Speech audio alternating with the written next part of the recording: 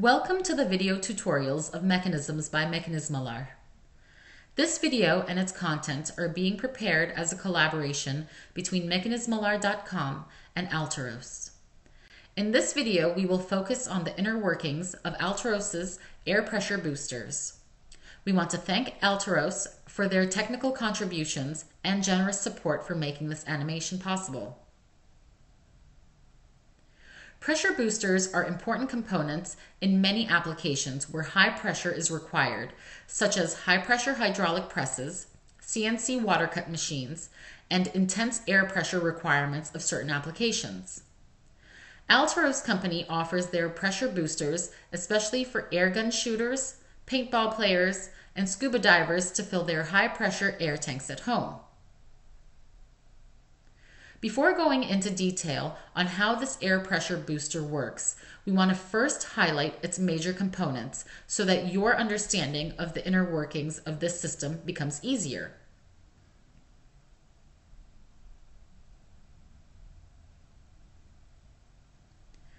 At first, the inner workings of the air pressure booster may seem very complex, intimidating, and hard to understand. However, this is not the case. What makes this device so elegant is its simplicity and the high-quality workmanship used in its production. It uses two main circuits called the reciprocation circuit and the pressure boosting circuit. A third circuit, which is an extension of the reciprocation circuit, is called the cooling circuit. Now, let's describe the details of each of these circuits. The reciprocation circuit. The compressed air coming from the workshop compressor is connected to the P port of the control valve, and it is called an inlet pressure. This compressed air is diverted to A and B ports of the large pneumatic cylinder, which can handle pressures between 5 to 10 bar or 75 to 145 psi. The control unit sends the appropriate signals to the solenoid of the flow valve, which controls the direction of the inlet pressure to A or B ports of the air cylinder.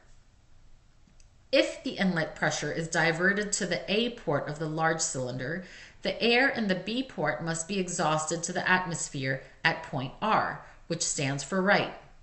On the other hand, if the inlet pressure is diverted to the B port of the large cylinder by the flow control valve, the air in port A must be exhausted to the atmosphere at point L, which stands for left. It is being said that the air should be exhausted to the atmosphere at points R and L, but they are not exhausted to the atmosphere there. We will explain the reasons behind it later in this presentation. The pressure of the air at point L and R are between 1 and 2 bar or 15 to 30 psi. The pressure boosting circuit. The pressure boosting circuit starts its journey at point C. Point C is the point where the shop air is split into two paths. The first continuous flow path is connected to the P port of the control valve to feed the reciprocation motion. The second intermittent flow path is connected to the medium pressure cylinder through the check valve at point D. During the leftward motion of the large pistons, the air coming from point D is sucked into the medium pressure cylinder by the medium pressure piston.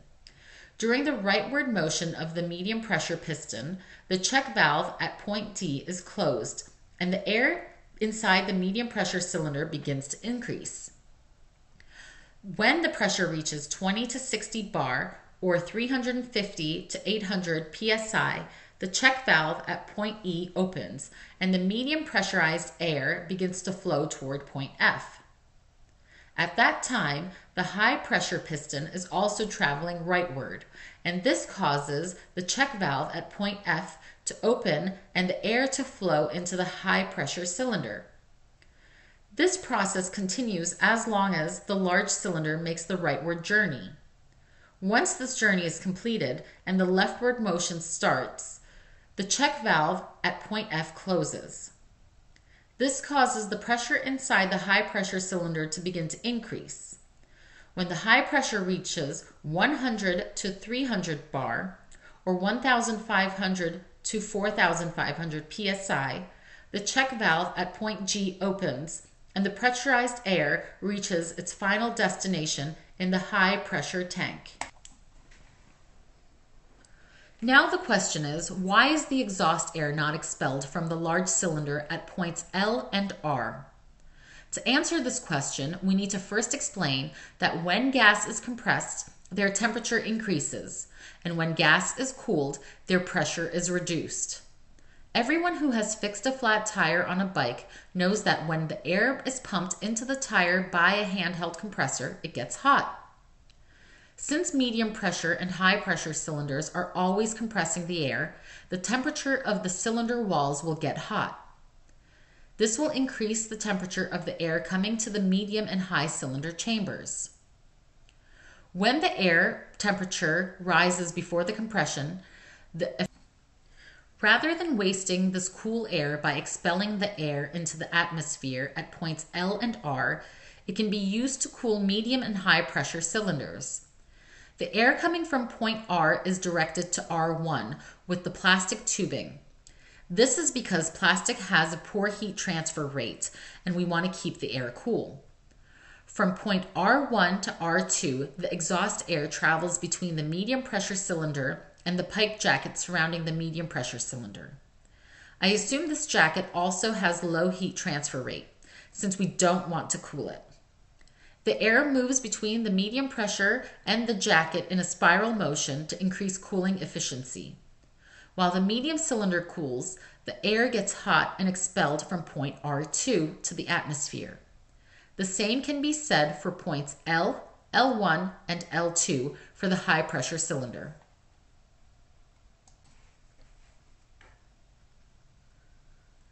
The inner workings of the control unit is beyond the scope of this presentation. However, it is important to know that the control units detect the location of the large cylinder from left switch LS and right switch RS when the large cylinder has contact with them. You can observe this event when the connecting wires glow. When the control unit receives the signal, it sends the appropriate signal to the solenoid of the control valve. I hope this explanation helps you better understand the inner workings of the ingenious pressure booster. Thank you for taking the time to watch our video. If you enjoyed this video and found it to be useful, please subscribe to our channel and hit the like button. We appreciate your support.